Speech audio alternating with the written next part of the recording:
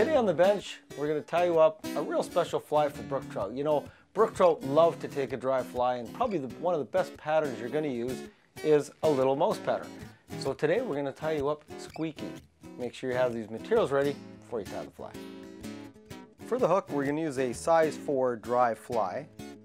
We use some 8/0 black thread to tie with, some black mini zonker rabbit strip for the tail, some deer hair for the body, some black mini zonker rabbit strip for the ears, some deer hair for the collar, and some deer hair for the head.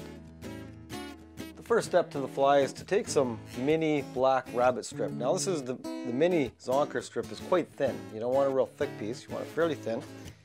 And what we're going to do is tie it off the back of the hook for the tail.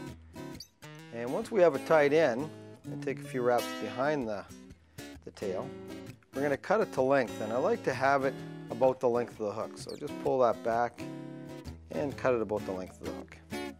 So the next step to the fly is take some deer hair.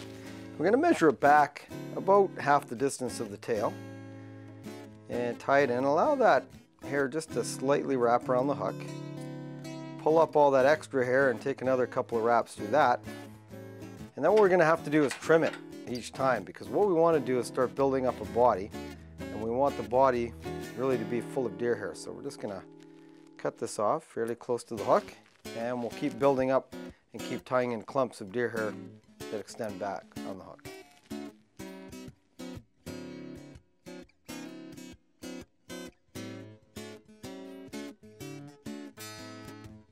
Now that I've worked my way up the body and tied in probably about 4 to 5 good clumps of deer hair, so you can see it's quite full and the body's nice and flat, I'm actually going to take a little bit of rabbit, and we want just a small little bud of rabbit, just to create one ear on one side and one ear on the other. So just cut them off, probably to about 1/4 inch in length, and we'll tie them in for the ears.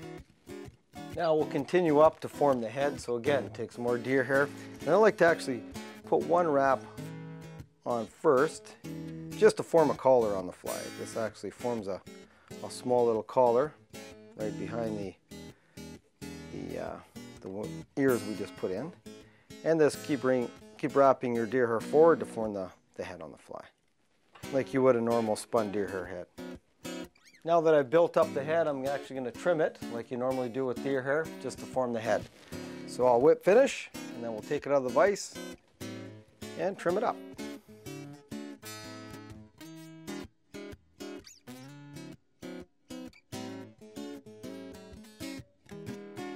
So there it is, finished squeaky. You know, the nice thing about this pattern, or any big mouse pattern, is the fish can see it well. So whenever you're going to fish for brookies, they go after a mouse pattern voraciously. Give it a try.